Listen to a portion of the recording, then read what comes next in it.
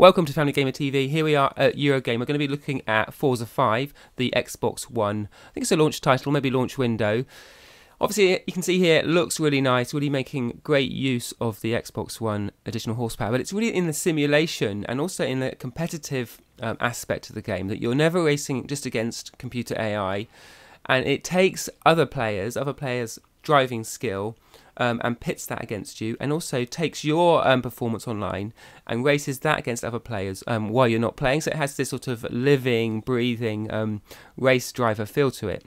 Here we are setting up our assists. We're going to turn some of these on because we're not that hot at some of these games, and we'll see how we do on our hot lap around Laguna Seca. Now, I played this out at E3, and the thing that struck me, I had some go on a wheel and a rig, had to go on a sled version, but ironically, the one that impressed me most was playing on the Xbox One controller. So as you can see here, you rest your fingers on those trigger buttons for brake and accelerate.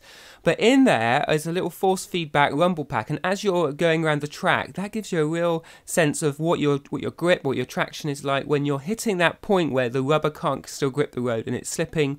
You get that juddering feel as you slam on the brakes, going in hard into these corners, trying to leave the braking really late.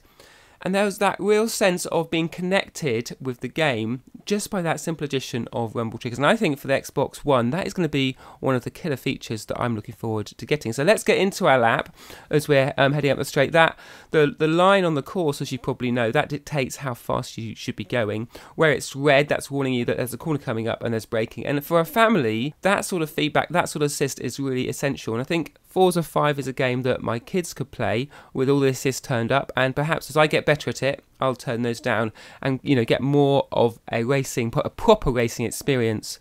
The left stick there we're using to race is pretty responsive. I think that's where you probably do lose out to a proper wheel. There's just not the sort of level of movement there. It becomes quite digital, and you see there you're sort of flicking into the corner rather than a smooth steering action, and that really doesn't bear out. In terms of the high end, once you've got those assists off, you're going to struggle if you're not using a wheel. So let's keep it tight around this corner, then get the power on as we head out down the straight.